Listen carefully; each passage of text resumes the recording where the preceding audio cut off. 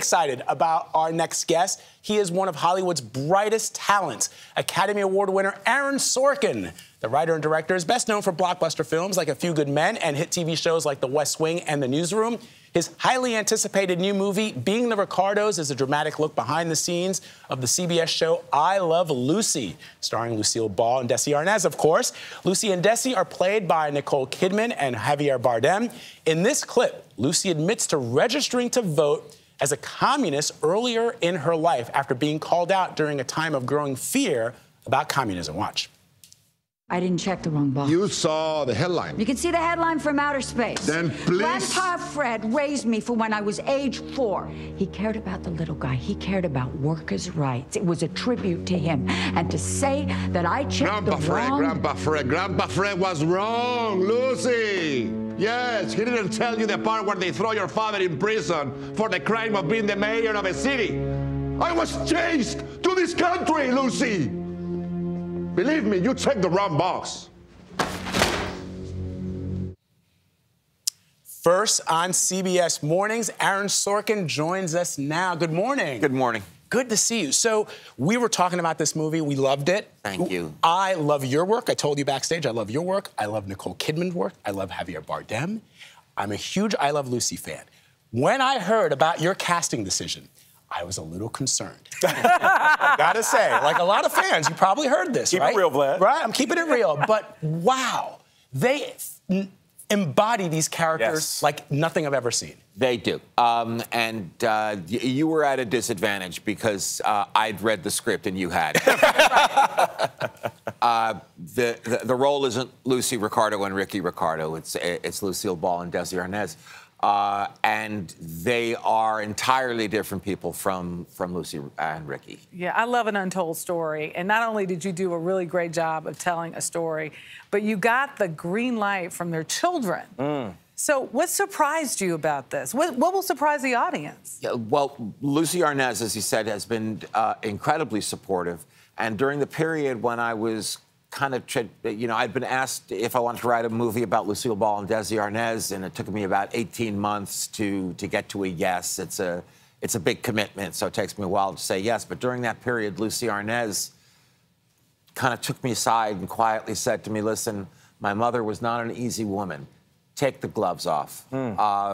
And I thought that invitation, it was interesting to me. Now, one of the central storylines is how women navigated show business at the time, even diving into her being pregnant and not being able to work. Talk a little bit more about that. That's right. Lucy was the most powerful person in television, though she couldn't really exercise that power because, as she says at one point in the film, she navigates male egos for a living. It was also a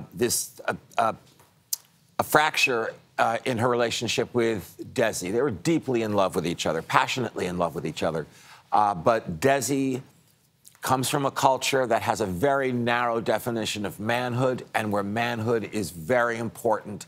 And so as much as he loved Lucy, as much as he really admired and respected her talent, it was difficult for him to be a second banana to anyone. What I really appreciated was your ability to tell Desi's story, because he was largely overlooked in his contribution, not only to his family, but to the business of Desilu.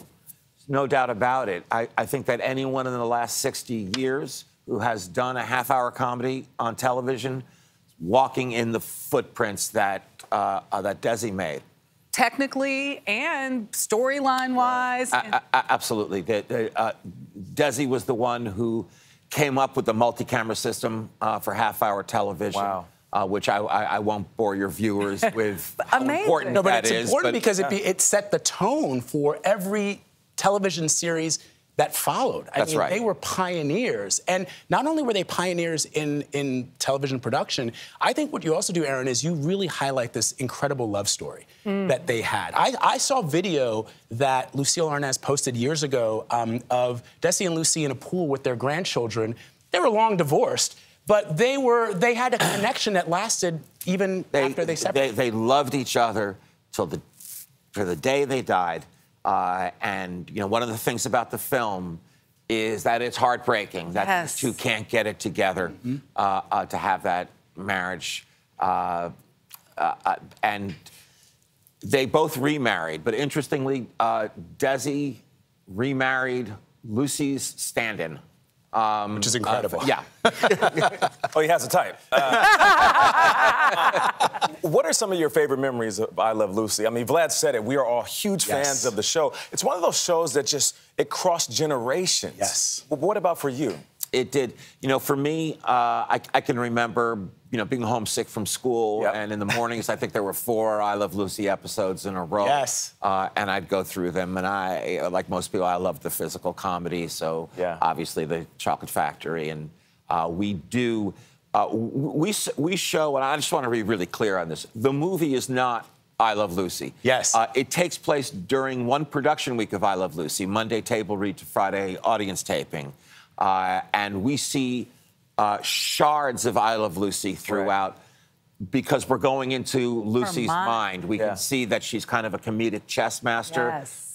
And, when they're at the table read, when she's hearing a pitch in the writer's room, when they're rehearsing, she can see a joke on the page and visualize what it's going to be like in front of the audience on Friday, whether it's going to work or not. And in those shards of I Love Lucy, we see a moment or two of the famous grape stomping scene. Yeah, Yes. we love I Love Lucy because of the smiles and the laughs. This movie pulls back the curtain and dives into their lives. Well done. It's really Thank great. you so much for joining us. Thank you very, very much. Thanks for having me. Appreciate you. Being the Ricardos hits theaters on December 10th.